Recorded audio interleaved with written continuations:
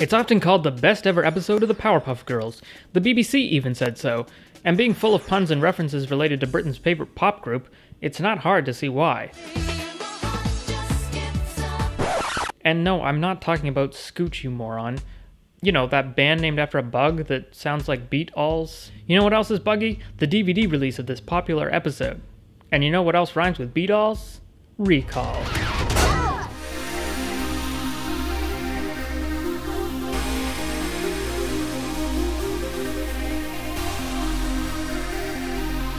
Welcome to Video Recall, a new series about movies that were banned and buried on DVD and VHS. Sex scandals, legal battles, and creative feuds are just a few of the reasons why you'll probably never see these rare versions of famous films. So sit back, buckle up, and adjust your cup holders, because we're about to take a spin through the darkest and most remote back alleys of home video history.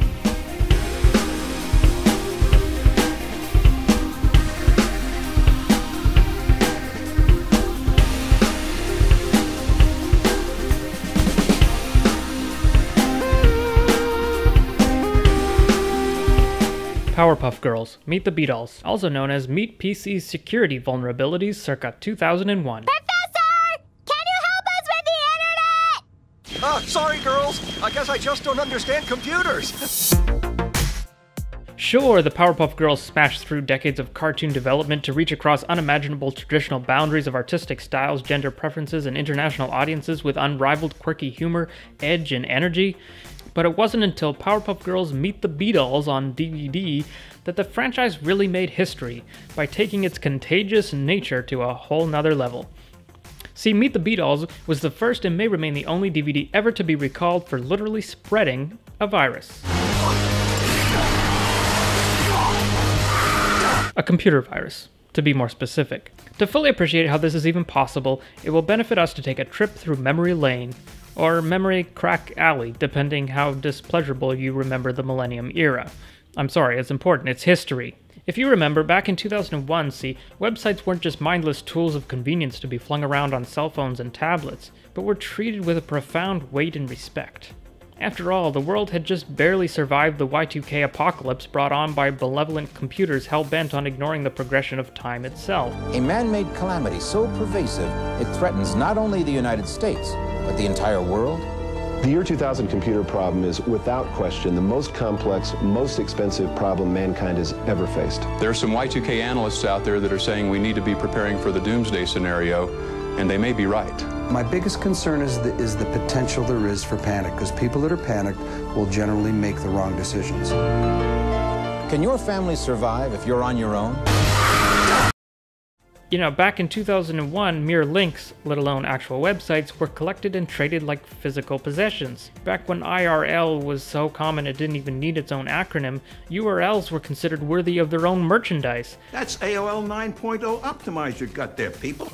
You've been getting lots of discs, I know. And somehow people believed being directed to advertisements and stores through the marvels of the interwebs was a blessing bestowed upon them through the generosity of their fellow man. At the very least, people seemed to believe that links constituted special features on a DVD. Hey, I'm not cheap, I'll even include completely free a link to Amazon where you can buy this excuse for a DVD and net me a sweet kickback. Yours completely free. And that's not all. Film today and you get 2 free. These are real bona fide internet links, folks. You just click them and they're absolute magic, and I want to make it yours today. But sadly, back in the dark ages of the world would weep. Interactive appetite, searching for a website, a window to the world, got to get online. You couldn't just access the internet through your trusty old cathode ray tube, so top-of-the-line digital video discs had to be partitioned with segments encoded as DVD-ROMs for use on PC computers, just so you could get access to all those juicy links. Feeling old yet? No! Yep, shut up you little brats, I'm not asking you. So anyways, you can probably see where this is going. Somehow, whatever Tom, Rick, or Harry Dick was authoring this thing somehow dirtied up their workstation with a little virus called FunLove. Don't ask. And no, this story isn't just an elaborate euphemism for explaining STDs. It's history, goddammit. It's real fucking history. As a result of the FunLove fiasco, Powerpuffers, Powerpuffians, Powerpufferites, Powerpuff people?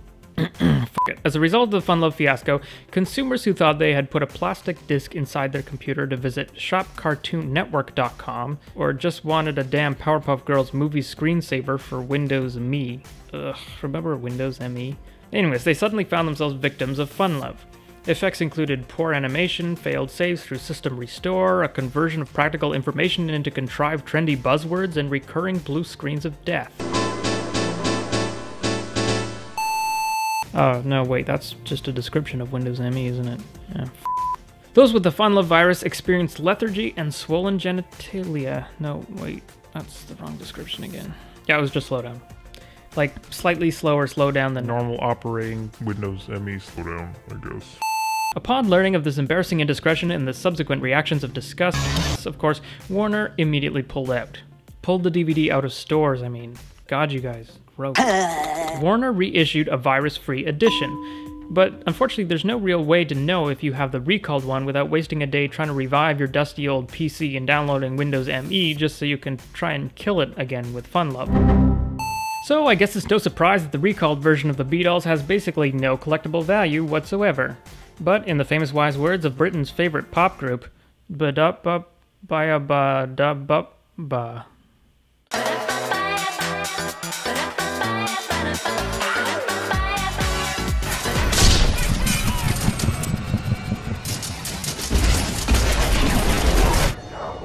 I'm Joseph, and you've been watching Video Recall on Buzzcuts, a channel dedicated to unpopular culture and no-budget independent filmmaking. Be sure to like and subscribe, and stay tuned for more Video Recall. Thanks so much for watching.